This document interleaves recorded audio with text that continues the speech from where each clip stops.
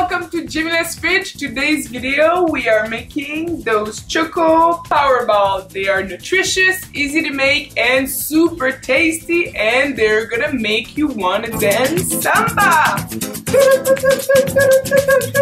Let's make them. Alright, so we're gonna need 2 cups of pitted dates, 1.5 cups of buckwheat, 1/3 of cacao powder, and 1 cup of shredded dry coconut, 1 teaspoon of cinnamon. Alright, so you're gonna pulse it for approximately 30 seconds.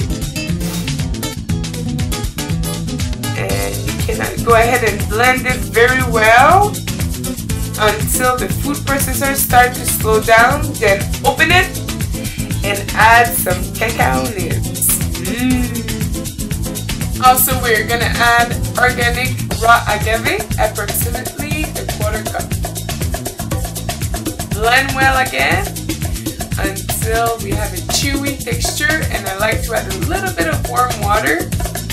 This is gonna help giving it a chewy texture. If your food processor has a little difficulty like mine, you can take a spoon and try to mix it manually and then pulse it for one last time.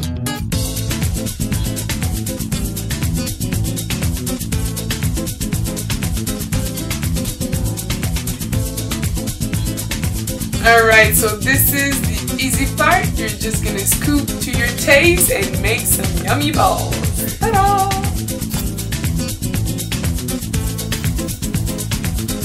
And now we're gonna freeze these super balls for couple hours until they're really hard, but I keep them in the freezer and enjoy them as a snack or as a dessert. They're really, really good and satisfying.